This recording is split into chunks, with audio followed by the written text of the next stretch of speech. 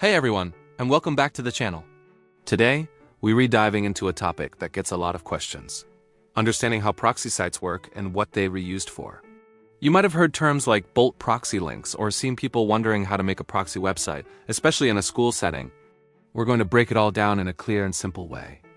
Now you might hear people talking about specific proxy lists, like bulk proxy links 2026. What they usually referring to are lists of publicly available proxy servers. These lists get updated all the time because servers go up and down. While these can be useful, it's important to be careful.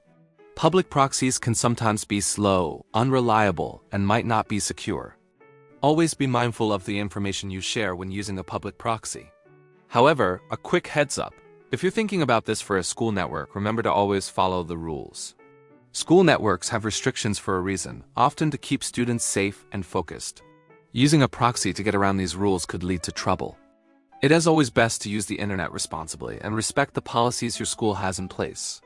The knowledge of how proxies work is great to have, but using it wisely is even more important. I hope this helped clear things up. If you found this video informative, please give it a thumbs up and subscribe for more tech deep dives. Got any questions? Drop them in the comments below. Thanks for watching, and see you in the next one.